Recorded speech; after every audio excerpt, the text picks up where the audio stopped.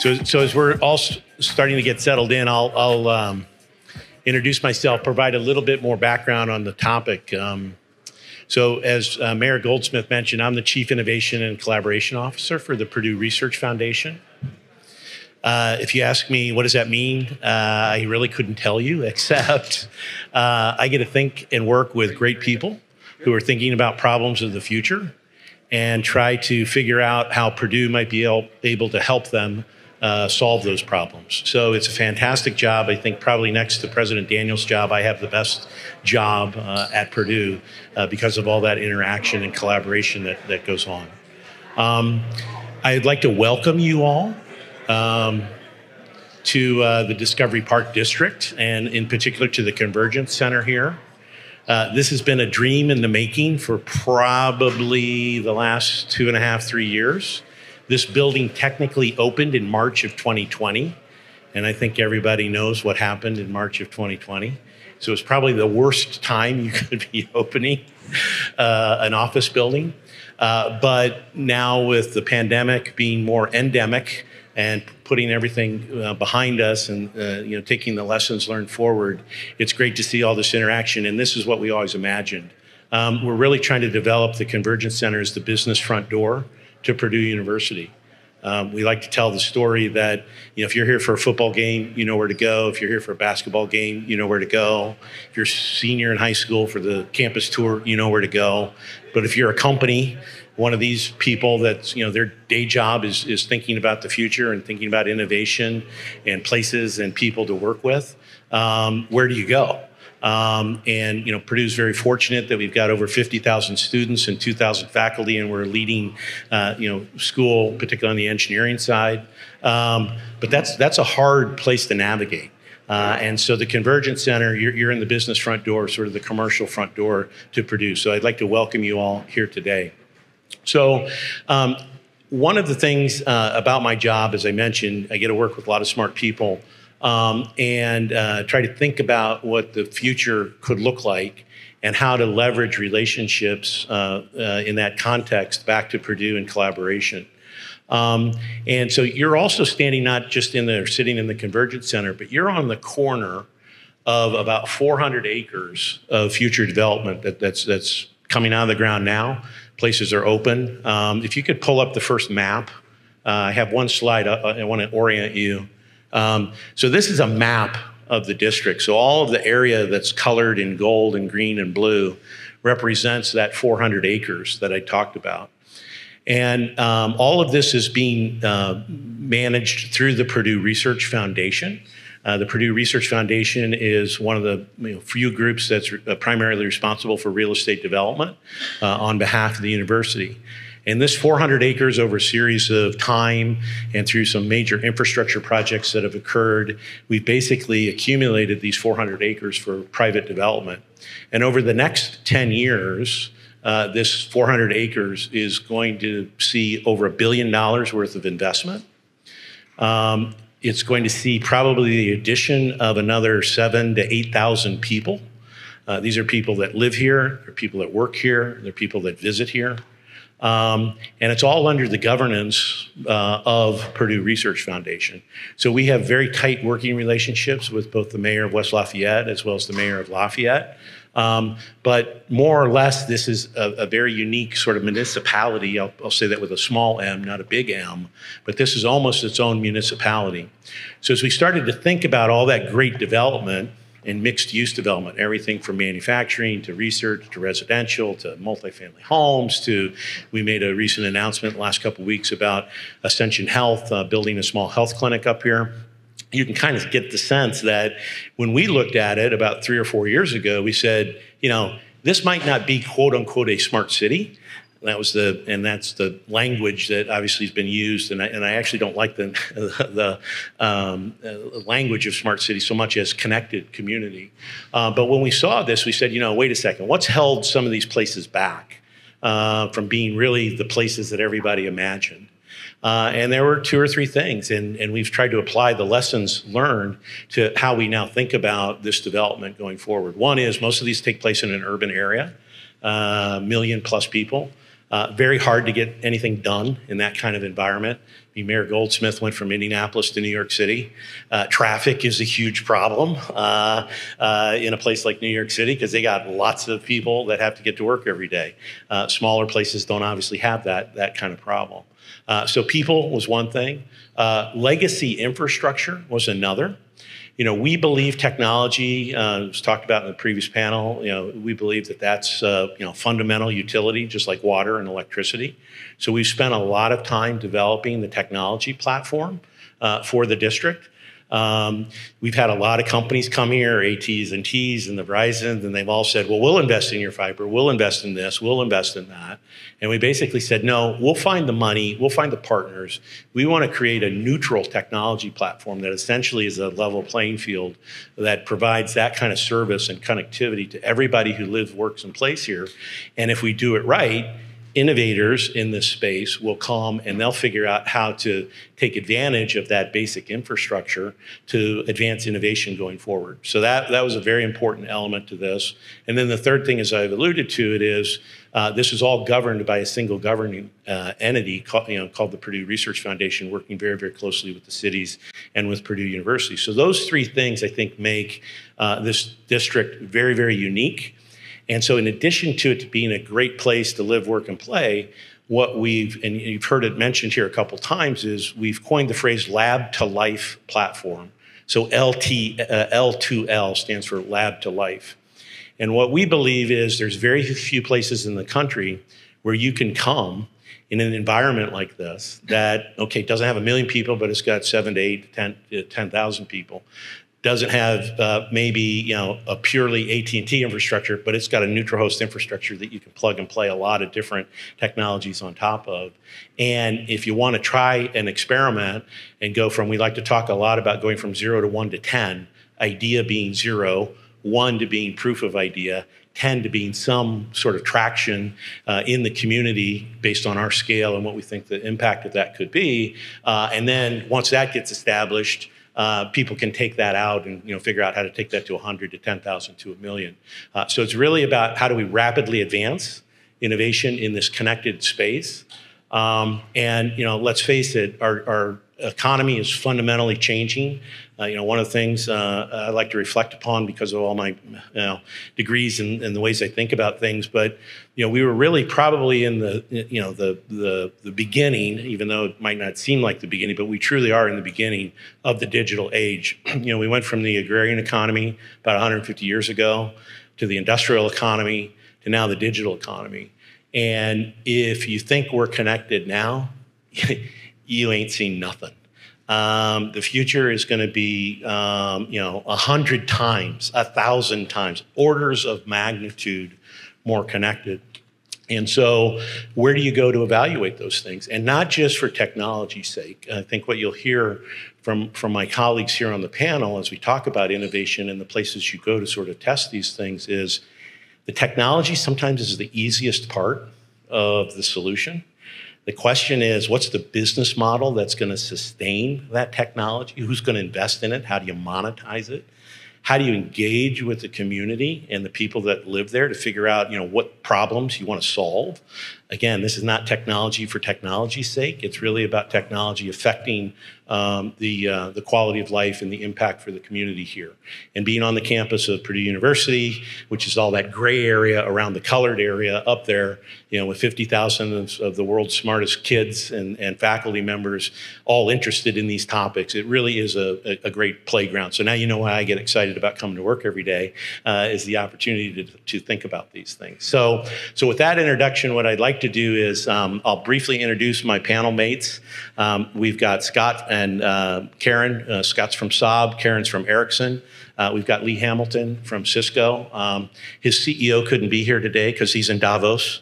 And when Mung actually talked about having an event here, he said, let's make it a Davos-like environment. I'm like, okay the Alps, and I didn't realize that Davos was actually going to occur this week, right? But I heard your CEO on Squawk Box this morning talking from Davos, and then we have Lee Davenport from US Ignite, who's going to talk a lot about community engagement. They're a think tank out of Washington D.C. focused on smart city initiatives and things like that. So what I'll do is we'll go from left to right, I guess. So Scott and Keren will talk a little bit about, maybe you could introduce yourself, talk a little bit about your company for those that don't know, about Saab or about Ericsson, et cetera. And maybe begin by just talking about what's exciting about what's going on in the Discovery Park District and the opportunity to advance innovation and why you're here, more or less. Okay, so I guess it's me. Hi, I'm Scott Remillard. I'm with Saab, obviously representing all things Swedish, as you can tell here. So you may think of Saab from the cars. Actually, Saab is a global aerospace company, defense manufacturer, obviously in Sweden. But we do have a group of us that do air traffic management here in the States, in Syracuse, New York. I've been a business development manager since 1999 there, so we're 23 years there. And the problem I've been asked to solve is, when I started, it was novel that you could track aircraft on a surface of an airport. And the purpose of my job, my career has been, is trying to find the business proposition with that. Trying to find the alignment of who pays, who benefits, and how can that business model be solved. And now the work we're doing here at Purdue is we're providing some capabilities to the research center. And really the open question is, how can, with the burgeoning connectivity and way to share data, how can we make aviation, and that's the focus of me is aviation, how can we make aviation more deterministic versus probabilistic? Typically air traffic is just a series of calcified pipes, stovepipes of information, structured handoffs between different entities that all are probabilistic. We have schedules, and sometimes they're early, sometimes they're late, and we build our resource planning around that. But the reality is there are very powerful ways to make this deterministic. And I think there is, just think about all of us, how many times, show of hands, who sat in an airplane in a queue waiting for a gate? Or how many times have you sat in the fetal position at a Dash 8 next to somebody like me waiting to take off? Uncomfortable, right? There's unpleasant, right? There's a lot of waste. And what if we as a community could eliminate 30%, 10% of that waste? What is that value proposition? That's tremendous. And so this is the crux of what we're hoping to accomplish here. Thanks, Scott. Keren, you want to introduce yourself and a little bit about Ericsson and kind of why you're here? So I'm the other half of the Swedish representative here. Yeah. Hey, can you hold your mic up? Do you hear me better now? Yeah. So I'm the other Swedish half. Both Saab and Ericsson are Swedish companies. Both of us are not Swedish. So I will not ask who thought of Sony Ericsson when I said the word Ericsson, because that will implement your age. But Ericsson is not creating phones, not mobile phones. What we do is 5G or LTE, the 4G version of the communication, of the cellular communication. We are the suppliers, one of them, of the Verizons, AT&Ts, and T-Mobiles of the world. They own the spectrum of radio, and we are creating the hardware and the software for them to give us, the consumers, the cellular connectivity. One of the Gs, the generations of the cellular, represent how strong the connectivity is. Okay? When the G is higher, the connectivity becomes stronger and better. Right now, we are talking about such strong and reliable network that it will not impact us as consumers. It will impact what can be done in industries, in huge masses of data, and everything you heard here with the smart cities mayor's discussions. Having now big industries as our customer, we also have a product which is a private network, which is exactly the same product that we sell for the AT&Ts, but just small, in a box, and allows venues to have a private local network. The value of that is that you control what is using your data. You control what is using your traffic, and as such, the utilization, okay, of prioritization of the power. Why am I saying that? Because my role in Ericsson is business development of that product. And in order to explain to cities or industries or faculties why private network is important, I can speak forever about reliability of network, which means nothing, or collaborate with companies that are using cellular for industrial solution and showing how those solutions becoming better when they are using cellular, and as such, the infrastructure that we enable is important for the end customer. So my role is to partner with companies like Saab that present the value of our solutions, okay, as a business development. Now, I'm often asked, we are all often asked, what is Ericsson's solution for manufacturers versus for smart cities? And the answer is the same thing, exactly the same thing. It can be for a wider area or for smaller area. It's exactly the same solution because it's the same solution that all of us uses in their phone for connectivity, okay? So how does it differ? It differs in the way that the industry knows how to utilize that. And then if we are looking, our view now, my view, the edges of the utilization, of the readiness of the industry to use the infrastructure that is already there, existing, okay? We see in one edge, we see factories, we see mines, we see private entities that has a P&L. They have value, financial value that they can gain from being more digital, from being more autonomous, from using all that data that somebody here mentioned that already exist, and the softwares that already exist and know how to create results of that data to make better, either better revenue or just efficiency and save money. Okay, so manufacturers, factories, mines, they are the faster to adapt. And as such, the companies that are building their ecosystem, their solution, are faster to create solutions. On the other end, we can see the cities, and it was discussed here, who is responsible, who owns the P&L, who invests. Like we heard here about the ideas of how to get data of traffic. All the cars are connected, okay? 50% of the car being produced has computer in the car, and the other 50 has a driver with a cellular phone. Waze already know what the traffic information status is. Cities can use that. All the data that we heard that exists in the lights can be used to prevent accidents.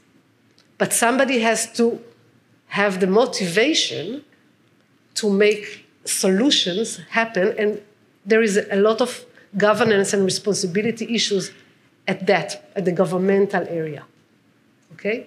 In the middle of that range, we see places like airports or seaports where you do have a management, you have a lot of tenants. Until now, usually each tenant operates separately from the group. But if the management knows how to utilize the data and give services to all the tenants, the tenants gain profitability and revenue, the management gain profitability and revenue, and I arrived from Dallas to Indianapolis yesterday at 1:30, I think, 1:30 a.m. My suitcase arrived at 2:15 a.m. There's no need for that. We have, you saw the robot here? We have autonomous forklifts, okay? All the suitcases are already in the, American Airlines told me where my suitcase is. We know where it is, okay? It could have been there in 10 minutes. It could have been there before me. It is, and the Indianapolis airport is very impressive. Everything is autonomous and ecosystem, and like they have these cellular fields. It is amazing. Somebody just has to implement the solution. So what we would like to do here, and we are now exploring that with Purdue and Saab, is to enable the infrastructure at the airport that Saab have, together at the airport that Purdue have, together with Saab, in order to create solution, both with Saab and with other partners of Purdue University, to encourage the ecosystem to use the infrastructure, and for us to be very much more comfortable when we fly around. Thanks, Keren. So one of the things we'll come back and touch upon is this notion of we're also planning to bring the airport onto our platform. So in addition to the 400 acres that I mentioned, we're talking about how we might also incorporate the Purdue Airport into the platform as well. If we did that, we're talking now over 1,000 acres. And when you think of now having an asset like an airport on a platform like that, it really does open the mind to other kinds of innovation and opportunities. Few people know, but Purdue has the second busiest airport in the state of Indiana, next to the Indianapolis airport. And it's not busy necessarily because of all the commercial airlines that come in here, but because of all the pilots that are trained here at Purdue University. And it's not just pilots. We have a top aviation, aviation engineering. So we got rocket scientists and people that do that. But then in the aviation program as well, it's not just about pilots. It's about, the future airport managers and operations folks. It's about all the people that are going to be thinking about some of those other logistics. So when we think about mobility going forward, we don't think about it just in two dimensions, like, on Mother Earth. We think of it in three dimensions. And when you start thinking about mobility in three dimensions, it's not just about controlled airspace like at an airport. It's under the governance of the FAA. But how are we going to do, air delivery of things? We've got robotic delivery of things that you saw coming here. So 3D mobility, and we were very impressed with some of the systems, both from what Ericsson can provide on private network side, as well as what Saab can bring to the table in terms of what Scott mentioned. How do you track critical assets on the ground and make them work together without them all just being sort of silos in and of themselves. So it's really about how can you create a quality of life, a quality of experience for the people here that really tap into that technology. So we'll come back to that. Lee, why are you here? Yeah, thanks, David. So US Ignite's a bit different than the billion-dollar organizations here. We are a small nonprofit. We're a think tank based on the idea that there are a group of people who can be project agnostic but technology biased, and that group of people, we work to support and accelerate successful smart city projects, right, if you will. Our projects include a $100 million test bed for advanced wireless research with National Science Foundation support. We are in partnership with the Department of Defense to deploy technologies and networks, drones, and advanced artificial intelligence on several bases. And in the division where I work, division, if that's a thing, in the end of the organization where I work, we support municipalities as they work to understand the needs that their residents and visitors face, and then leverage their relationships with the private sector, with universities, with infrastructure partners, and startup organizations to create successful environments for projects to exist, demonstrations, pilots to exist. We know from our research that around 1/3 of smart city projects will fail, and about 80% of projects will fail to scale, right? And so of those that even make it out of prototype, only 1 in 5 will have a chance to ever see kind of daylight. And this is not our research, this is well done.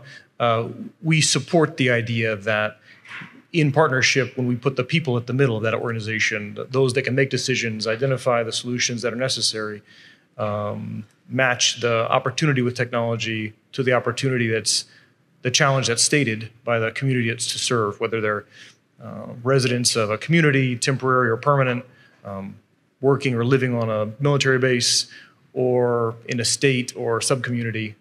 That week when we can work with those partnerships, build bridge and relationships, then we're most likely to find success in that. And so we're going to talk a little about what we think is important too, and that is the basis of that is civic trust, fostering the belief the people have in the leaders that they have been chosen or elected to represent them. Thanks, Lee. Nick? Nick Hamilton. I've been with Cisco about 17 years, but actually started supporting Purdue during the pandemic. So this is the first I've met David in person, along with a lot of people in a long time. We were talking about that. But I help lead our higher education business in the U.S. We've been working. We have a long history with Purdue that dates back probably 2 decades from some of the research that I've done and some of the folks that I've talked to within Cisco. So at Cisco, our purpose is to power an inclusive future for all.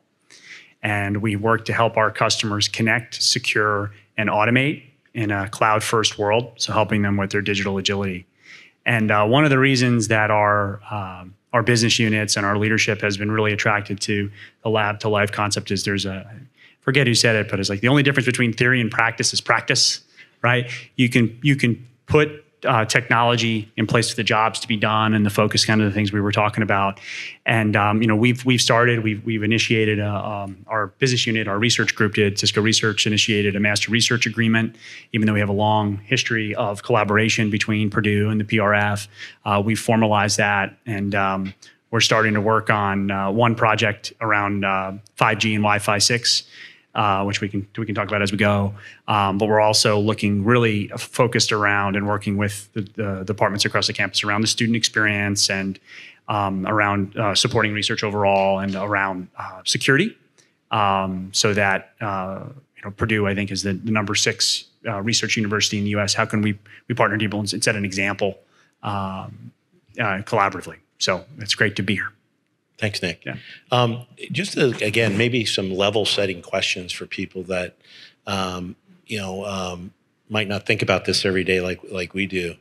So, do we live in a 5G world already? I mean, AT&T tells us we're 5G, right? Verizon tells us we're 5G. I don't know if my phone says we're 5G, but people are already talking about 6G and Wi-Fi 6 and this kind of stuff. So I get asked the question a lot about, really? Why are we focused on those things? But would you agree with my sort of comment in the opening that we're just at the tip of the iceberg of the digital sort of connectivity? And to me, it's not linear. It's not a linear progression. I think what we're starting to see is the asymptote start to occur, right? And the parabola start to form.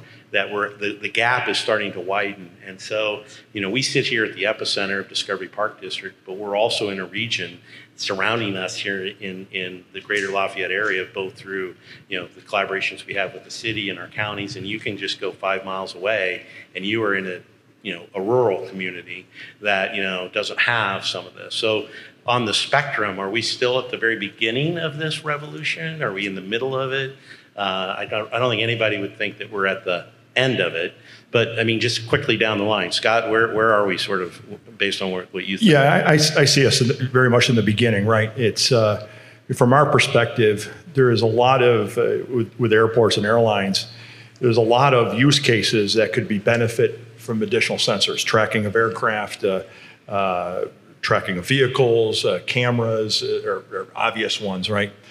Communication to ground staff that have always been cost prohibitive because you've had to overcome a capital program to get the connectivity infrastructure in place. If that cost and complexity is driven down, now you've opened up additional sensors to be managed. So to answer your question, are we in a 5G world? From my perspective, not yet. But the promise is, I think beyond any single person's understanding or comprehend what that is. Yeah. Keren, you agree? I fully agree. If you check the news, we've sold a lot of 5G. Verizon, AT&T, T-Mobile, they bought a lot of 5G. They are implementing that. It has no meaning. I'm sorry. But it really has no meaning until people will start using that. People downloading cat videos faster? Is that you don't need that. You don't need 5G for that. Yeah. You may want to play 3D, whatever. The infrastructure is there. I'm saying that again. Now we should start using that. Yeah. Lee? from a city's perspective, I think the opportunity that smart cities present is that you could watch, and process 100 video feeds from traffic, and now with 5G you can do 1,000 of them. Are cities taking advantage of that opportunity and deploying new sensors that will be built on that to solve problems or create efficiency or connect more people? I mean, it is an evolving framework. I think that smart cities started with fire and went through plumbing and sewers, and now we have indoor electricity and rural electrification standardized that. I think we'll have this Internet for All bill that's come through. I think we'll have a standard for connectivity. Will that mean that everyone utilizes fully a 5G environment? I don't know if that's the case or not. I can tell you that my phone, when it does flip to 5G, I only have about 2 hours of battery. And so we do have to solve some problems still. Right.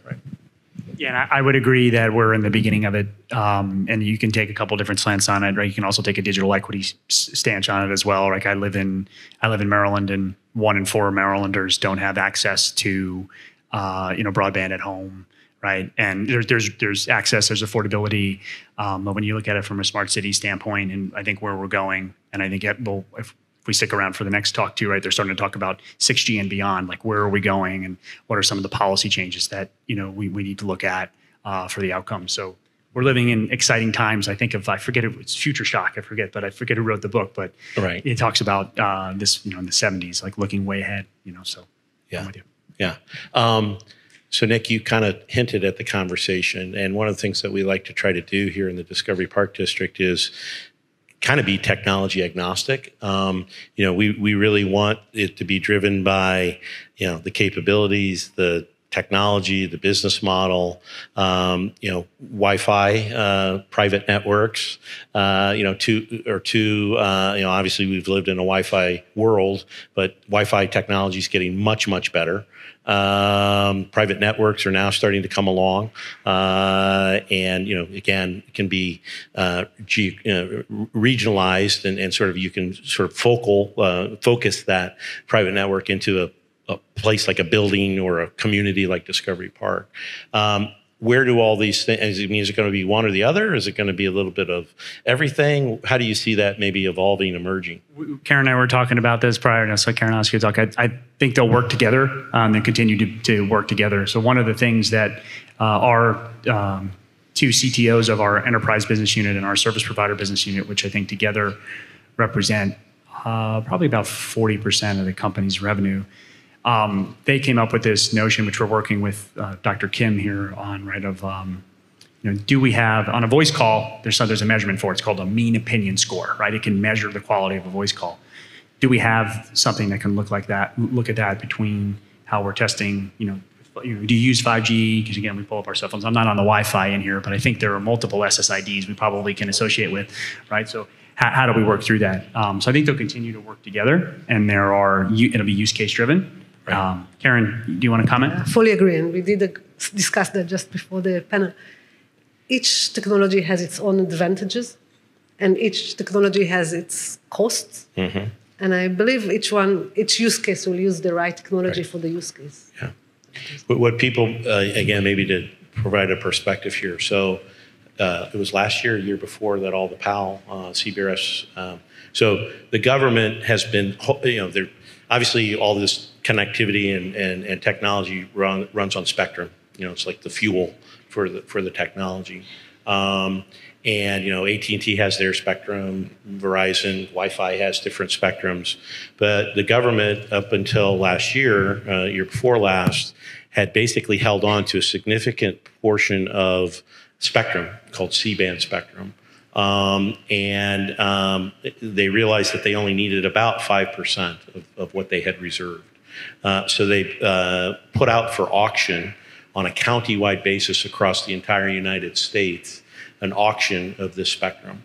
And it got snapped up pretty quickly. Particularly a lot of the big global companies acquired it. But here in West Lafayette, Tippecanoe County, there are 4 purchasers of that spectrum.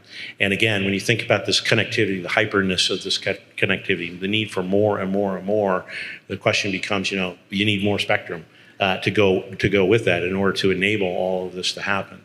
So one of the unique things I think that's happening here in Discovery Park is this notion between private networks on one hand, Wi-Fi and some of the continued evolution. And obviously, it's good and it's going to get even better, but it's this create a playground where companies like both Cisco and Ericsson and others can come and understand what the real world implications of that are. I mean, just literally coming into a building like Convergence, at some point, once you've validated on a Wi-Fi system, it will put you onto the Wi-Fi system.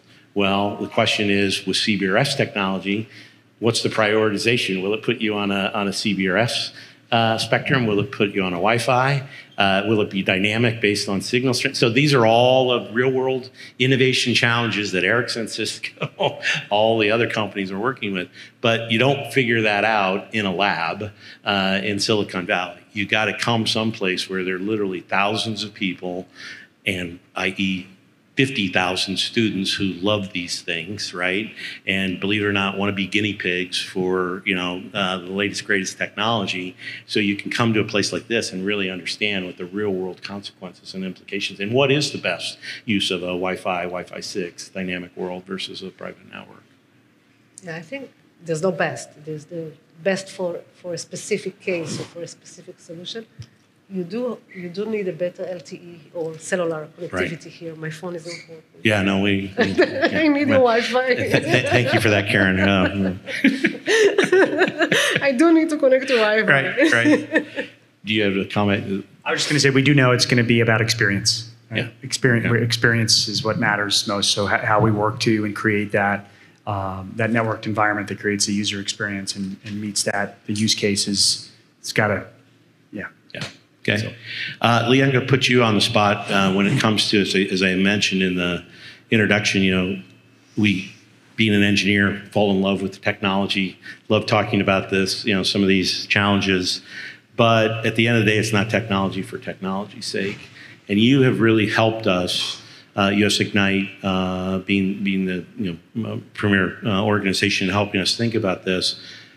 Talk about community engagement, talk about how, and Nick alluded to it, it's all going to be driven by use case and experience. What is it about what you've seen, some of the things that we're doing that are on target, off target? I know you've been involved in a couple of our different projects in this area. Sure. Thanks, David. I think one of the things that we're happiest with about the projects here at Discovery Park District is the opportunity to put in place a framework that is built on it's a trust framework. And so you had just said, you have 55,000 students who don't mind being experimented on. This is a popular narrative that a lot of people just don't notice or don't mind that their life now belongs to the mind of a computer, maybe. That we need to make sure that community has an understanding of what interest the technology has for it, how those who they entrust to make those good decisions are looking beyond kind of the daily, but into the larger economic, social, environmental needs of the place where those people exist. It's similar to how do we control traffic or of people or cars? How do we understand air quality or predict weather and severe weather events? How do we understand efficiency for a city operation, like the examples from scanning buses or roadways? Those things represent the physical infrastructure needs of a city, but as cities become the trusted entity for people and exert that influence over the technology providers and the vendors that occupy that space, we'll have to continue to look further at how the city can be responsible. There's a mayor from South Bend had said, an interest is to control public safety, to improve public safety. Cities also have a responsibility to balance the need to protect the PII, the private individual's identification in that space, and increase public safety at the same time. And when deploying a pilot, you often have a challenge because you've loaded a technology or a sensor network. You've increased observation of people. There are people, the SSIDs, the networks here know who everyone is in this room. We can, in theory, attach you to your buying habits, your spending habits, where you were this morning, how fast you're driving earlier today or afterwards. They could, in theory, hold that information for weeks or months if they wanted to. But the idea is that if we do those things, what framework should we put in place to regulate that space so that we're doing it responsibly, so that people can control their digital identity and have agency over that piece. They can use it for research purposes if they so choose. You could monetize it if you so choose, but if without a good understanding of the current existing framework that we have, failed projects and successful projects, then we're kind of opening a Pandora's box that we don't know if we can close. And so the thing that's greatest about having a brand new space with brand new residents is that, yes, they're open to being experimented with and on and participating in this larger experiment, but the guidelines that they put in place here with DPD is that we're putting trust at the front of that conversation. It's not the value of the technology itself, but it's what is the value of the technology in reaching outcomes that community does want to find. There was an interesting example we had, you participated in a couple weeks ago, and again, to build on what Lee's saying, we held our first town hall meeting here about 3 weeks ago. And because we're getting up to a critical mass of people that are now living in the multifamily homes and the individual family homes, and there's close to somewhere between 500 and 1,000 people now probably in the district, and it was our first meeting to bring these folks together, and it was just fascinating to describe. And we didn't get into digital identity. We didn't get into monetization but that's where they took it independently. And again, I'm used to dealing with students. I'm used to going to Silicon Valley and listening to everybody talk about blockchain and all the crypto kitties. And now you see, non-fungible tokens, and now you see the NCA with name, image, and likeness. So, it's in the general public now. 3 years ago, no one knew what NFT stood for, right? But now people do. And what was amazing to me is here you had a group of, my generation of people, our generation of people now living here. And that's what they wanted to talk about. And they wanted to say, well, how do I create my own digital identity? How do I use this tool that you guys in this infrastructure, in this environment, in this community? And you talked about trust. Part of trust is you don't make it coercive, you don't make it mandatory, you don't have to participate if you don't want to participate. But if there's an opportunity for people to participate in a trusted way, that can be very exciting for people. And so for me to listen to, a generation of, let's say, my age people talking about that just blew my mind, because I'm used to listening to 18, 19, 20-year-olds talk about it, not 30, 40, 50-year-olds talk about it. So I think we're really onto something, because we've now positioned this as important as just the infrastructure and obviously the rollout of some of this innovation. Agree? Yes. Definitely. Yeah. Okay. So let me check. Any questions? We got about 15 minutes. Any questions from the audience for our panel? Frank. Dave, I was really excited to see you get the Ascension commitment to be a part of the Purdue Research Park Extension Discovery Park. Are there any other teasers you can give us on future commitments from large companies or exciting developments like that you could share with us? We're just trying to think off the top of my head if we have anything sort of in the hopper, in the works, probably nothing like the Ascension deal. These things take time, but we're planning future expansion in the district. We have big plans for a hypersonic facility. It all takes the money and the partners and everybody to come together. But out in our aerospace district, so on the other side of 231, where the new Saab manufacturing plant is going in there, and we've got the Zucro Labs. But we're planning to make a big investment and commitment to hypersonics. We know that some of our adversaries in the geopolitical space can shoot things in the air that are faster than we can keep up with. Congress had a panel about are those UFOs, and they may or may not be UFOs. They might be other things, but we have limited capabilities here in the United States to test at different, high levels of the speed of sound, Mach, 8, 9, 10. And so we're really talking and focused on doing in that area. We're always looking for, the next generation of technologies, obviously connectivity projects and programs, and we'd love for all of our these companies to locate either a hub, a technology hub or innovation center here on campus, or a manufacturing site if you need things made. So, but suffice to say, Frank, there's probably not anything specific we can tell you, but the thing about this is it's a community, right? It's got now a hospital. It's gonna, we're talking about things, everything from a school to, senior care housing to retail. Retail, unfortunately, is not coming fast enough, but that is really a function of people living in the district. And now that we sort of are starting to reach a critical mass, I think you'll start to see retail come into the district. That presents all kinds of opportunities as well. So, we're really trying to create a community that would look like any other community in America, any other city in America, because of the richness of opportunity to pursue innovation in a controlled, and good, safe way. Thank you. Good. Other questions from the audience? Question? Getting your steps in. Hi, my name's Amy Glenn. I'm from the Office of Future Engineers. Here at Purdue, we recruit all the undergraduate students into the College of Engineering. I'm just curious for those companies that are coming to be part of Discovery Park District, what are the opportunities for undergraduate students to get research, internships, or co-op opportunities there?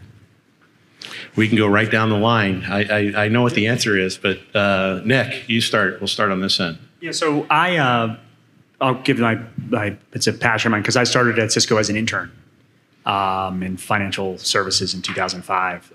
So we have a number of programs. I'll give you my card, right? So but we do through our engineering, through our business units, and then through our our business development and sales programs, we do a lot of recruiting from Purdue, whether it happens directly or indirectly.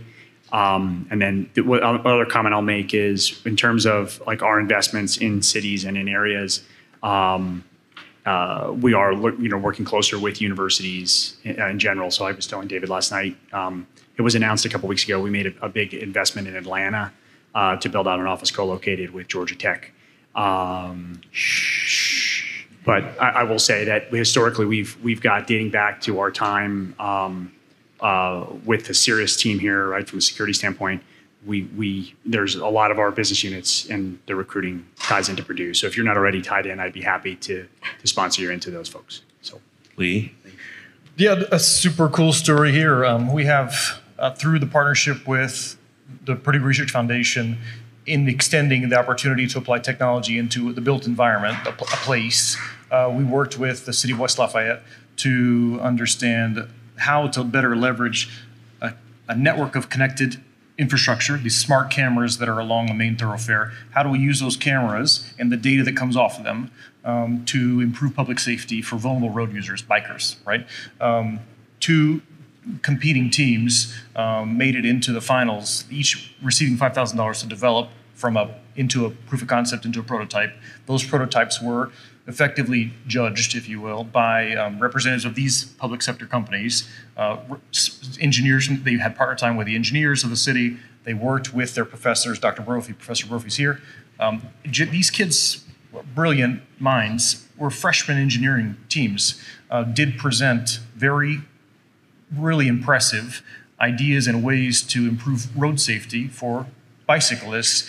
And the use case was, city itself has its own traffic patterns. Fall and spring have different traffic patterns, and then game day Saturdays have third sets of traffic patterns. You may even change road direction, right? So traffic directions. How do we maintain a consistent and safe environment for those who may be in a city that's 3 times the size as it was 2 days ago, right? So the teams are now developing into those deployed status, and will be looking to deploy into the camera environment over the next coming months. And so we've mentored and coached those teams through the process of being startups. These kids are 19 years old, and they're building amazing opportunities, both to apply research from their brains, from classwork, into the real environment where they're thinking about startups and thinking about businesses, and then they're much more likely to, having worked with these companies, to understand the demands that engineers in the professional environment do face and the kind of solutions they can create to influence their own environment.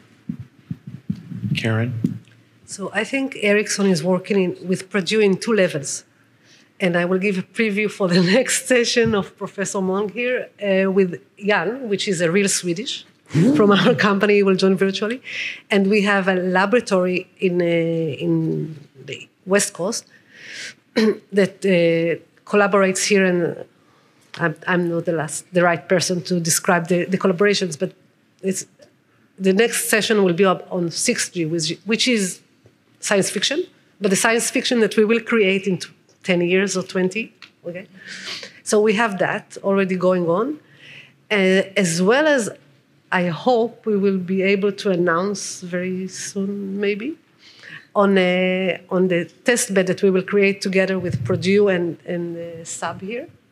And then it will be a test bed that projects can be offered in order to use both the infrastructure of 5G or private networks and Saab's solutions to create viable commercial solutions to use, for us to make the vision live. Yeah, I've always wanted to do, the infamous mic drop. We're building fighter jets here. The next generation trainers for the U.S. Air Force with a joint project with Boeing. So you think about what a training aircraft has to be and what it isn't. So obviously it isn't designed for high survivability, but it has to outperform the world's jet fighter fleet that we can train against now and in the future. So talk about innovation with sensors, different mission types, improved manufacturing. So you have that thread. The thread that I'm involved with here is we are providing, some of our advanced systems that we are applying to the major airports, the Atlantas, the JFKs, LAXs of the world. We're applying here in an innovation center with advanced networks to solve problems, right? And the session before, I think the mayor, I forget his name, made a tremendous point. How do we value technology? How do we know we succeeded, right? From his standpoint, is how can I have more planes through an airport with less people? That's technology, right? Airports cannot build infrastructure to meet the future demand of air traffic. And we're going to have an explosion because we've had this lull with COVID where we had more capacity than people. Now as people reduce, now we're going to have more planes than people to serve them. There's a gap that technology with its speed and efficiency can bring into. So you talk about a school of students who are going to be future airport operations managers here.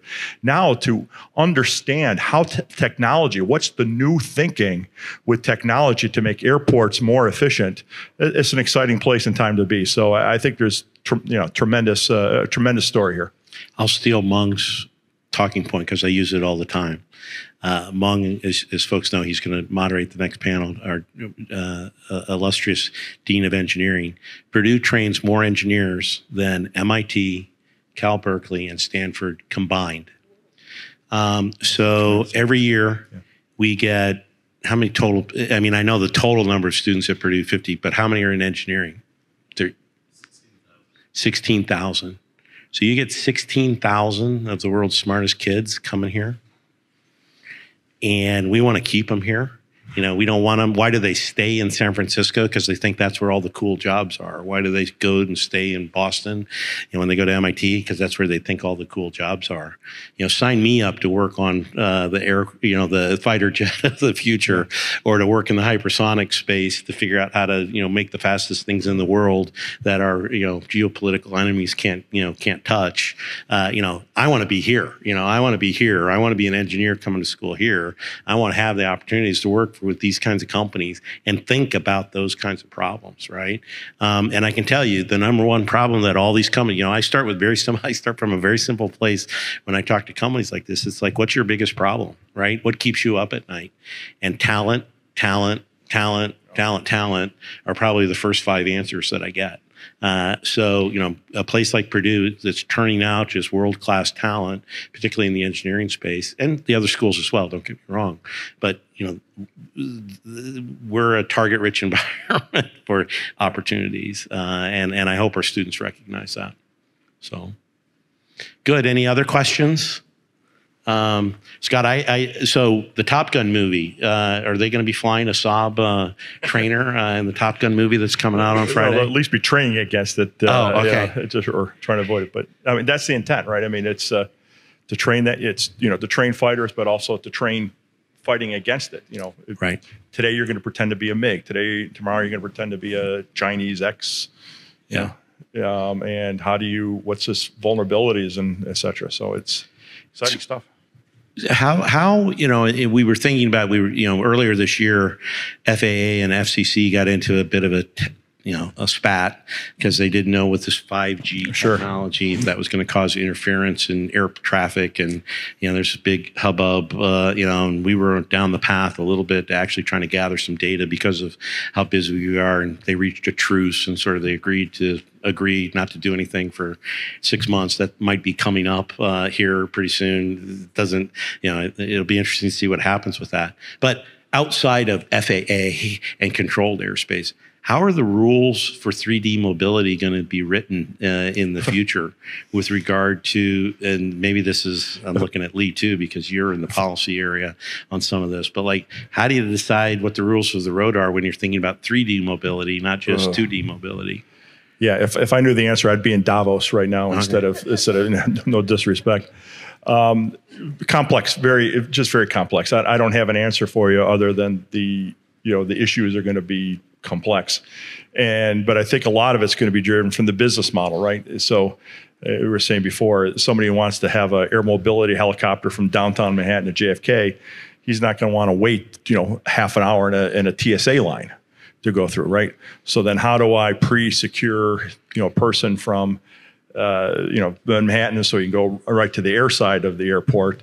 How do I do that securely? What's my airspace constraints? What are the priorities? How does this billing, facilities, complex? And so I don't have an answer for you other than it's a hard problem. And one thing I learned on one panel, and you'll appreciate this, when a person from MITRE was talking about a question, and instead of saying, I don't know the answer, the proper answer is saying, that poses a very interesting research question.